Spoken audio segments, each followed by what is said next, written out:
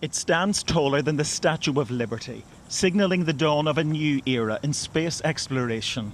The aim of NASA's Artemis program to return humans to the moon. It's one small step for man, one giant leap for mankind. With the Orion command capsule at the centre, this is the most powerful rocket ever built. And liftoff. Its maiden voyage, an unmanned test mission, overseen by a new generation of engineers.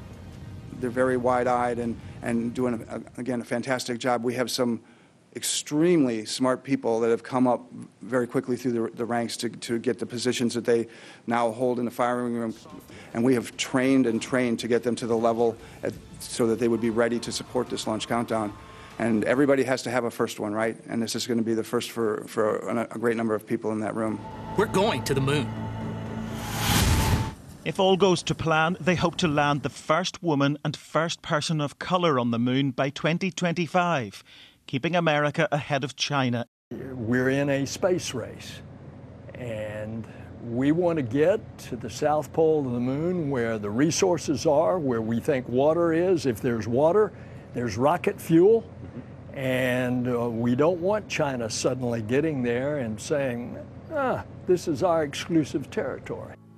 It's 250,000 miles to the moon, and Artemis 1 will go 40,000 miles beyond that, further than any spacecraft equipped to carry humans has gone before.